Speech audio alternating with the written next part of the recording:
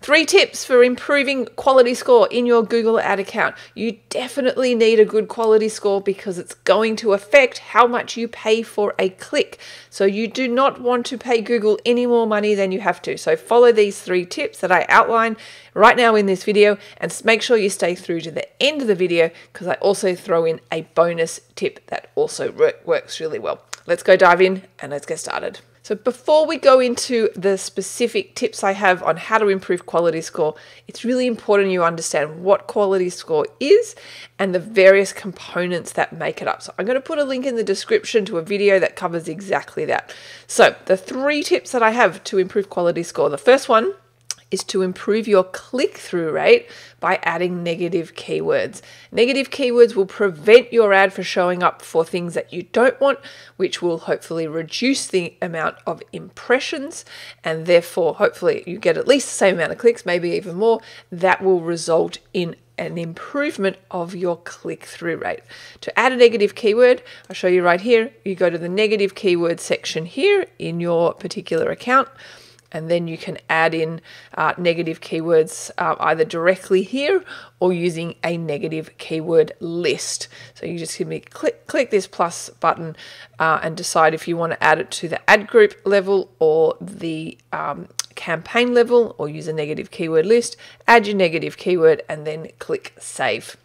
The second way to improve your quality score is by improving your ad relevance, and one way of doing that is to add my keyword to the headline of my ad. If you think about it, someone's gone to Google, they've typed in something that they're looking for, and so really they're just searching for who can solve their problem the quickest and the best. So by adding the keyword to the headline, I find improves my ad relevance because it's, really relevant to what people are searching for.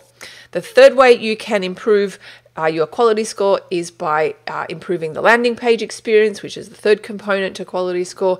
And I like to install heat mapping software on my landing page so I can see what people are doing on my page. You can also look inside Google Analytics. Google Analytics doesn't really tell you how far someone will scroll and what they're not clicking on.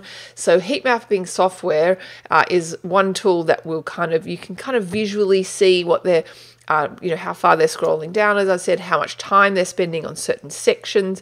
And, one thing is, really think about what can you maybe take away from your landing page if people aren't engaging with it or aren't even seeing it, to try and improve the engagement rate and really improve the overall landing page experience. The bonus tip I have to improving quality score is by really structuring your campaigns in a certain way that gets really good click-through rate and ad relevance. And I'll show you in a different account real quick.